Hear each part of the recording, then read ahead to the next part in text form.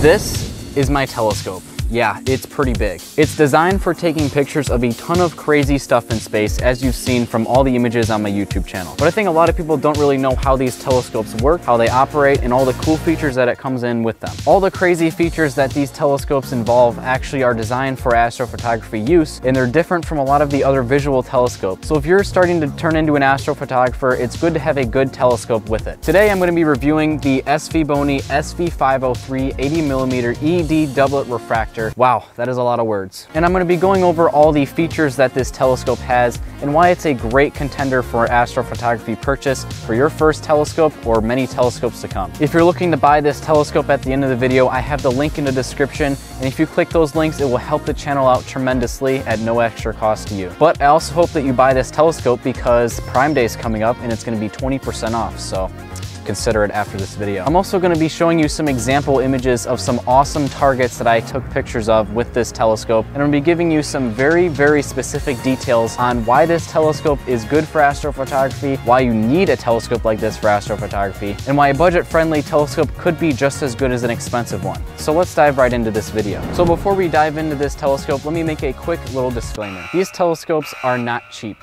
They are not cheap at all. You're going to be spending well over $100 for a telescope like this, but I promise that these are well worth the money. They are well worth the money, and you absolutely need one for astrophotography. Now, the reason I say this is because of the glass lenses that are in telescopes. A lot of the visual telescopes will have a single element lens, and that's a big problem for astrophotography. When you're taking long exposure images of space, you need to make sure that you have the red, green, and blue light all focused together in the telescope. Otherwise, you're going to run into a little bit of some really bad problems. When the blue light strays off in typical refractor telescopes, you get a lot of blue stars and just a blue image overall, and it doesn't look appealing to a lot of people. For a great astrophotography image or any space image overall, you want a sharp, nice, and smooth image, right? Well, sadly, those telescopes can't really do that for you. So if you have a visual telescope, even if it's a really good visual one, and it's an achromatic telescope, which means that it is not a doublet refractor telescope, it has one objective lens, then you're gonna have to make a big purchase here. The next step from getting a single element visual observer telescope is actually upgrading to an astrophotography telescope.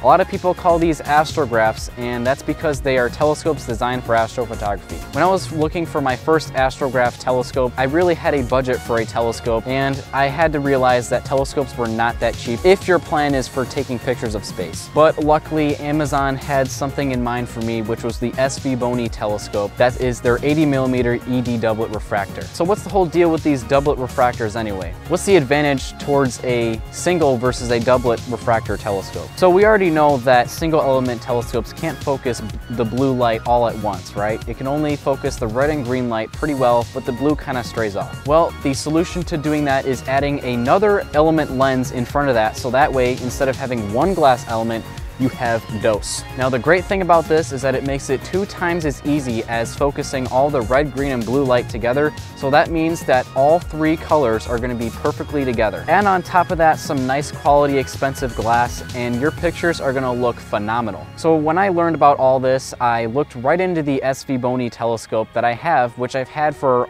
roughly 2 years now. And let me tell you, the results I've gotten from it are amazing. When I first got this telescope, they were pretty well in the low, and there weren't a lot of reviews on it, but it was a cheap doublet refractor telescope, and I wasn't looking for the greatest pictures in the world, so I decided to give it a shot. When I bought it, it was roughly $400 on Amazon, and it is roughly the same price as it is now, but now a lot of people have this telescope, and I'm really glad to see this company improve. It has the typical refractor design, and we're going to jump into everything that you should have included in this telescope and why this thing is just absolutely amazing. So here we have my complete rig. So this is exactly everything that I have on my setup, and what we're focusing on here is this white telescope right here. This is my main imaging telescope. Now, like I said, this is a doublet refractor design telescope, which means that it is really good at focusing all 3 colors of light for a refractor telescope good, so our stars look nice and everything looks sharp. They also have a triplet telescope design as well. You can also check that out, link in the description. And triplet telescopes are just a little bit better than these doublet refractor telescopes, but visually, if you have a well-processed image and you're using narrowband filters, you honestly can't really notice a difference, but you're just getting that premium kind of telescope if you get a triplet design. I'm gonna take this out of the tube rings here. So I have everything off of the telescope, and this is exactly what it looks like with no added anything. So you can see at the bottom of the tube, this is where you're going to attach your camera or your telescope or anything like that. And on the front, you can see the 80mm design. You can see it tells you the focal length of this telescope as well. And so you're gonna notice right away that you have two kind of different focusers here. And one side has a little golden plate and the other side has just a black one. And this golden plate is designed for focusing this telescope ever so slightly so you get that perfect kind of focus. So you could see that the more I turn this, the less these knobs move, and the more I turn the black knobs, they move pretty quickly. And that's to make sure that you have all the precise focus that you need for this kind of telescope, because when you're focusing for astrophotography, it's really important to make sure you have some perfect focus. If you don't have perfect focus, then honestly, you're screwed. The image might be pretty much over at that point because you're not gonna be able to see things. So if you extend this all the way, I'm pretty sure it goes to 90mm. Yeah, you can see it goes right to 90mm there. And so that goes pretty far. Honestly, you're not really gonna need to focus it that far. The basically base minimum focus distance is about 55mm, and I'll explain why it's 55mm in a second. So diving more into this, you can also see that we have these little tension knobs here for when you attach a camera to this telescope. That's how you're going to do it. You're going to use these little attachment tightener screws here that basically they don't screw into the actual metal, they tighten it up. So it's a lot safer than using just regular screws that just hold something in place. These are tension knobs that tighten things over time. There's also screws here on the front for any guide scope attachments, but I put together my telescope a little bit differently. So I'll go over what I did, and I recommend doing it this way also. I think a great thing about this telescope is that it also has a rotator right here. So you could see that this bottom portion here rotates like this, and this is to make sure that you have any rotation that you want. You can get whatever kind of rotation you need. So let's say that you want to shoot a nebula that has something going on in a different angle of the picture. Well, the perfect thing to do for that is just to move this little rotator, so it's going to rotate your camera or anything you're using to take a picture of it perfectly. Another super good thing about this telescope is that it has an extendable dew shield. You can see that I just extended the telescope right there. And this dew shield is designed for making sure that the glass doesn't get any water vapor or dew on it when things get hot or when things get really cold outside. That's where I want to bring up my next focal point. I'll include this in the description also because these things are really important.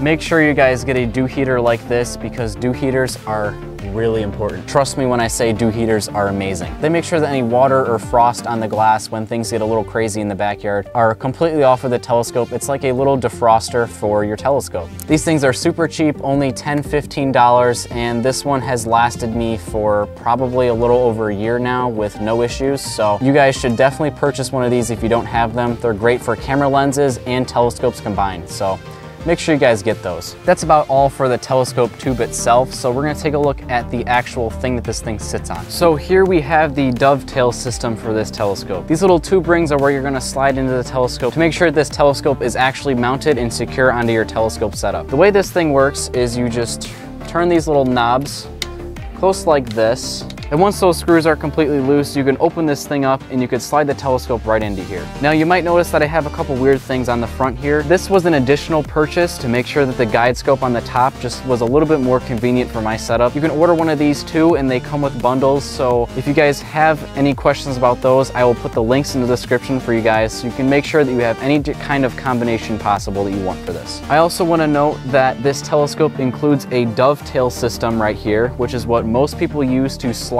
telescopes onto their tripod mounts. It's just a standard dovetail system, and it's really compatible with all types of mounts and tripods, so you won't have an issue putting this thing on any type of star tracker or mount on that behalf. Now for all my DSLR users out there, this telescope is completely compatible with DSLRs, astro cameras, anything you could really imagine. But for my DSLR users specifically, you guys are going to want to get something special on Amazon, which is something called a T-ring. This is what they look like. I purchased one also from Svbony directly on Amazon. And this is what I use to use my Canon Rebel T7 that I used to use with this telescope.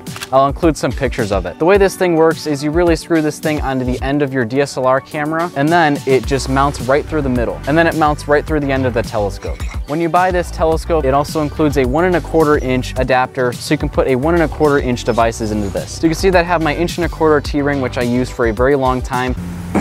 And you can see that this thing just screws right in here perfectly. Tighten it up, and there you go. You have an imaging setup right there. This telescope also includes a lot of different things to kind of cover the telescope. So this thing, yeah, we can throw that away. It includes a focuser cover to make sure that all of those things are covered and make sure they're kept safe and sound. And you also have a lens hood or lens cover for taking your dark frames and keeping that glass dust free. So yeah, guys, I mean, Svbony really sets you up for success here. I mean, what can you really say? Let's go over a little bit of some specs on this telescope. So this guy's focal length is 560 millimeters right out of the box. And I'll explain why I say right out of the box. The problem with refractor telescopes is that you need a field flattener for them, which basically means in the corners of your images, the stars are going to appear a little bit distorted because the glass lenses are not in a straight pattern, they are curved actually, which I thought was really interesting when I was looking over telescopes. Because they're slightly curved, it means that the stars in the corners are a little bit distorted, so that kind of poses a problem if you're trying to get some high quality images. So to compensate for this, you're going to get something called a field flattener, and this is something that I also think is a really important accessory for a refractor telescope. This little guy is basically going to correct everything about that. It's also called a 0.8 times reducer flattener, which means that it reduces the field of view and your focal length by 0.8. So that means if you do the math, your telescope's focal length is going to be reduced from 560 millimeters to 448 millimeters. It's also going to remove all of those weird distortions in the corners of your images. So that means everything is going to be having a nice flat field, which is absolutely awesome. One last thing about these things, which makes them really cool also, is that they actually let in more light. How is that even possible? I don't know. But yeah, these things let in more light and they speed up your telescope, which means no, not vroom vroom, they go faster, but yes, they do go faster. Initially, right out of the box, this telescope has a focal ratio of f7, but when you include this guy, this thing speeds up to about f5.6. That is a really perfect baseline minimum, perfect, awesome focal ratio that you want to have.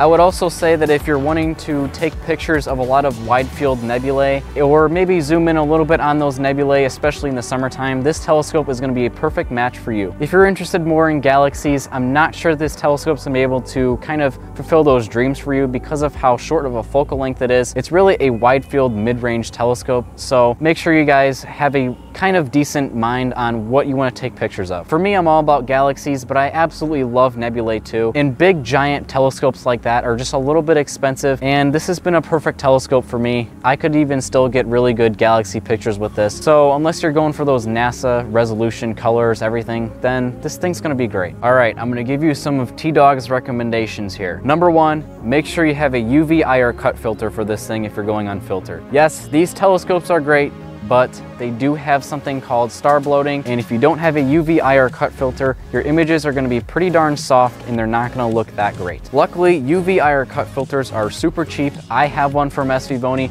I'll include that link too because they make great products, so make sure you guys check them out. And this thing makes sure that your unfiltered images are nice and sharp as if, you know, they were sharp using a narrowband filter. Narrowband imaging with this thing is absolutely amazing. This thing gives you really nice, crisp, sharp stars that I could honestly never even complain about. It gives me a lot of sharpness, and that focuser really helps me too in making sure that I have a really sharp image. But tonight we're gonna test how good these stars can get with my new Optolong L Ultimate and my telescope itself, and we're just gonna have some fun tonight. So now that we know a lot about this telescope, let me end it before we jump into the nighttime and explain why a refractor telescope is the perfect beginner telescope. So I know most of you guys have refractor telescopes. I mean, when you think of the name telescope, you probably think of the typical refractor telescope design. Now, sure, reflector telescopes are absolutely great, but you have to take care of those things kind of a lot. You have to adjust the mirrors to make sure that everything's nice and sharp, and if something's a little bit off track, it doesn't make for a great image. The good thing about refractor telescopes is that they completely don't really need any maintenance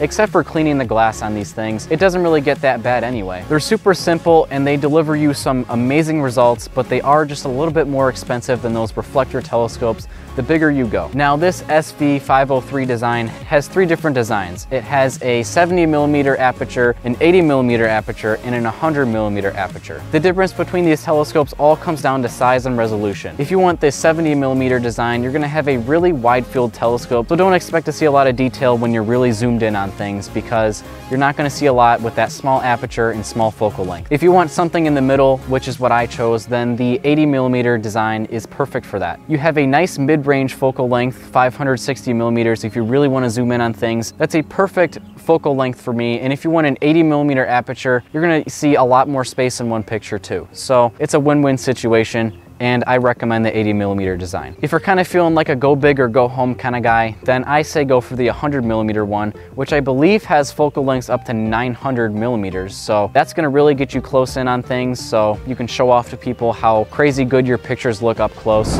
Okay, so at the end of the day, do I recommend this telescope?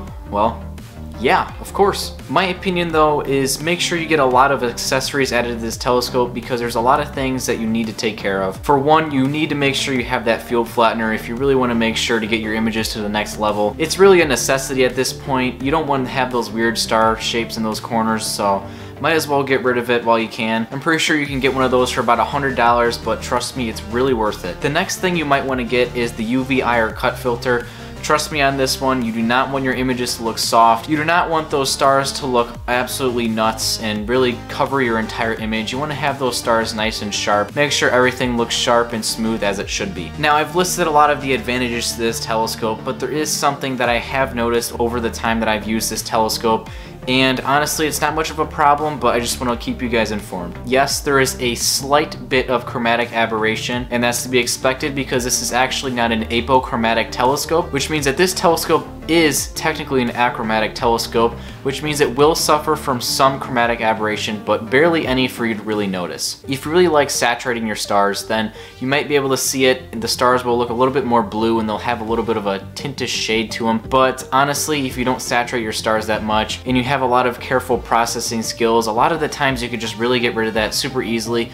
That's not much of a big deal. You'll really notice no chromatic aberration, just something to keep in mind, but honestly, it's really not that big of a drawback compared to all the things that this telescope has to offer. As I'm dropping this video right now, it is actually Amazon Prime Day, in which you guys can go buy this telescope. It should be on sale, so check the link in the description if you guys are interested. And now I'm going to show you guys some example images that I've taken with this telescope and some of my favorites, so you guys can really see what this telescope has the potential of capturing. So I hope you guys love to see that, and hopefully you guys will consider buying a telescope like this one or the same exact one. So it's really up to you guys how you guys see this. So I'll see you guys in the next one. Clear skies.